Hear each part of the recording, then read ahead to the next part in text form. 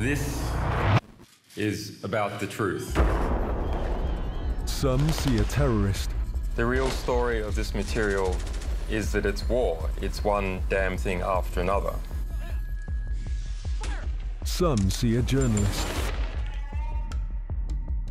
The media would have you see an eccentric, weird, and mysterious criminal.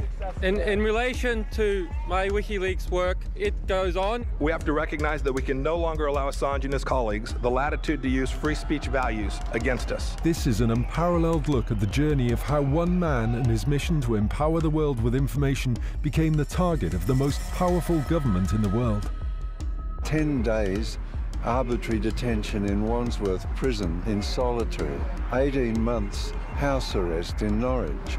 Julian had to seek asylum and was given asylum in the Ecuadorian embassy, and that was 7.5 years, so 10 years of arbitrary detention. What is happening here today?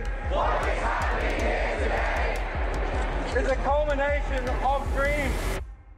It's a culmination of dreams. From coder to convict.